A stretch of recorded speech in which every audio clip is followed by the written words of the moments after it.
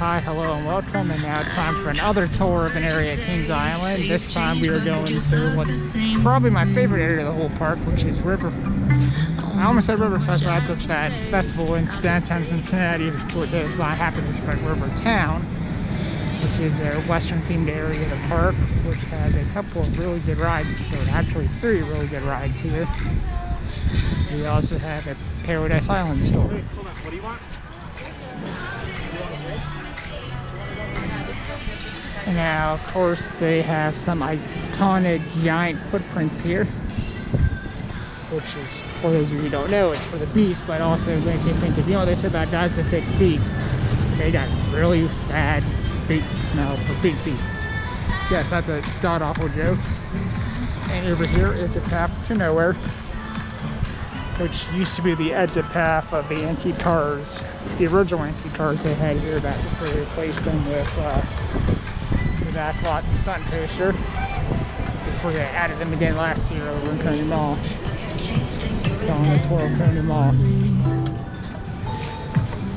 And again, this is I've already done tours of Coney Mall and Oktoberfest and its Action Zone and International Street. And I'll include links to all those in here. And Coney Mall is off this way. Yeah, that entrance, or that path of the vortex used to be right over here.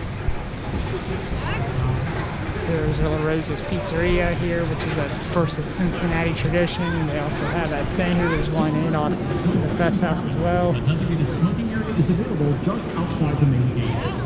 We're going to make more COVID-19 announcements right now. They have a Coca-Cola refresh station, which in the busy they have an employee working there, but it's not all that busy today because they're calling for rain. Right now it's beautiful. We've had some showers already. Diamondback is down there. Nice vlog. Thank you. Yeah, someone just said something, but the paw prints are off this way to take you to the east. Which is of course back in this corner of the park and largely hidden from everywhere else in the whole park. You can stand right up here and all you'll be able to see of the beast is the lift hill, which is off up here in the station thing. Little do you know, just from looking at that, it's actually the longest wooden coaster in the world and one of 2 wooden coasters they have in this section of the park. This and the September's, and there's a sign for the beast. And let me know what your favorite wooden coaster is here at Kings Island, like Beast Rider or Miss September's. So let us know in the comments. In my opinion, that's the best ride in this section of the park that I just went by. First Diamondback. Still have plenty of signs advertising for Orion. Orion, of course, just opened up this year. They have a soccer challenge game, and I'm not much of a soccer guy, but I don't think that's the best poses to play half for these soccer games.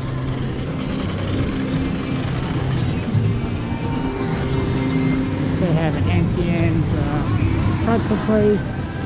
They have antique photos you can take. This over here is the old entrance of Tomb Raider the Ride, which was pretty much a highly themed immersive giant top spin they had that opened it back around the turn of the century. But it did not last long. It was only open for like 2 or 3 years before Cedar Fair bought the park and didn't want to put the money into keeping up with the theme. For a few years, and then it went away.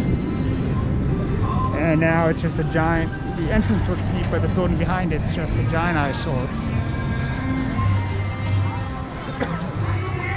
But that's life sometimes.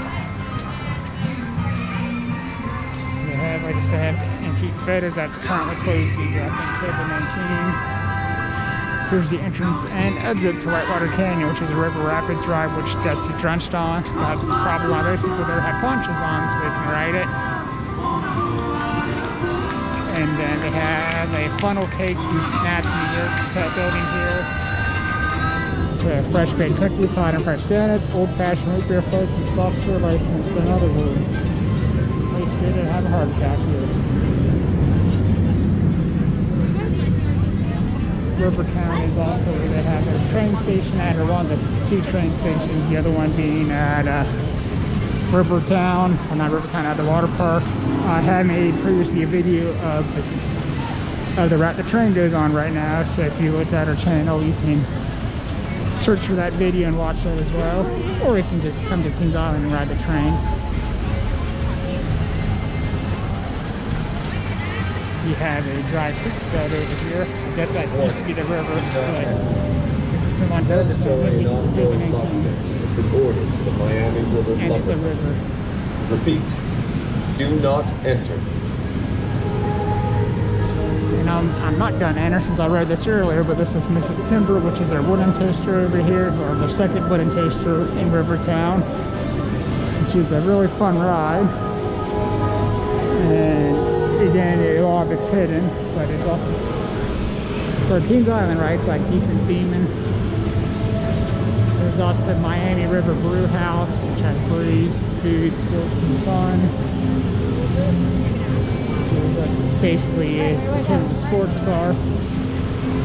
And then for the Little Miami River, Kings Island has property back up the Little Miami River, which is where I live at. We're 5-minute walk from Little Miami River, just not a 5-minute walk from Kings Island. The log flume over here used to be part of Rivertown, but that's now, I think, technically part of Camp Snoopy. And then the other main attraction in Rivertown is right up here, which is Diamondback, which is their BM hyper coaster. Doesn't really fit with a Western thing to have a giant steel coaster, but it does have it's a very fun ride. Up until this year, and Orion, which you can see way off in the distance there, opened up. It was the best steel coaster here. Now it's only the second best steel coaster here, at least until whenever they replace the Vortex or something. I guess the only bit of actual Western-ish theming on Diamondback is the exit as you pass through a gift shop that's themed to an Old West trading post. That's it for Rivertown. So, as always, we'll let this video leave us a good thumbs up. It lets us know that you actually liked it, and it helps us out more than you might know, as well as feel free to hit the subscribe button.